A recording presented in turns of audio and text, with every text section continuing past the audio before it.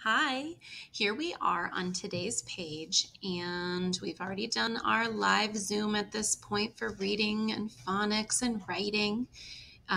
Your recess time is there. If you scroll down to our centers activities for today, there is a glue stick practice activity, and you can watch and your child can go along with what I'm doing.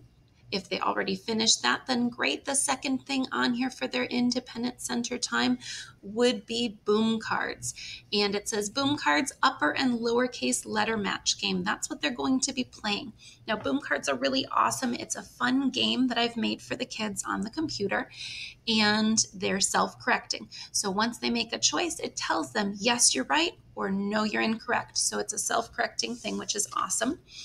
I should have sent you a passcode that looks something like this. This one just says student. It's going to be a sample student. Your child's name will be at the top.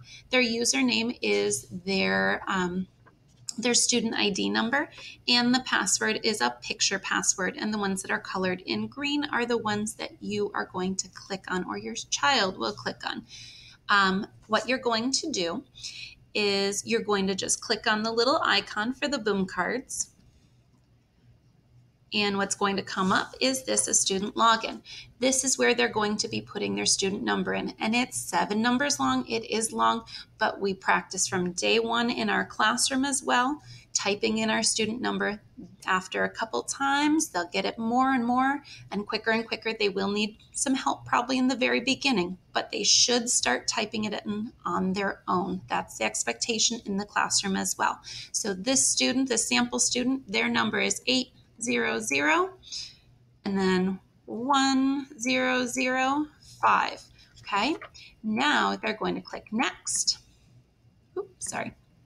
Next, and you'll see the pictures come up. And sometimes if they don't come up, click on this little green bar right here where it says picture sign in.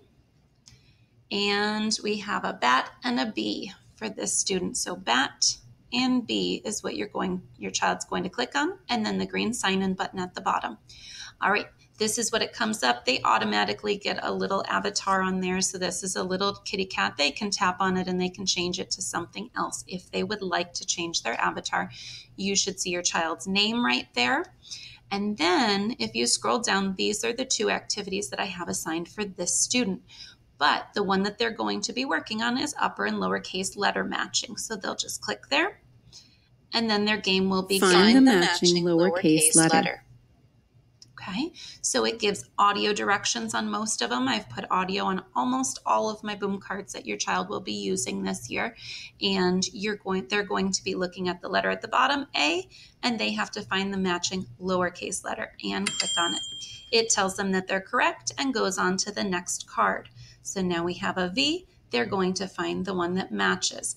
And please let your child try to do these on their own. They are self-correcting, and the results from each card will come back to me. So then I will know which ones they got correct and which ones they did not. If they forget the directions,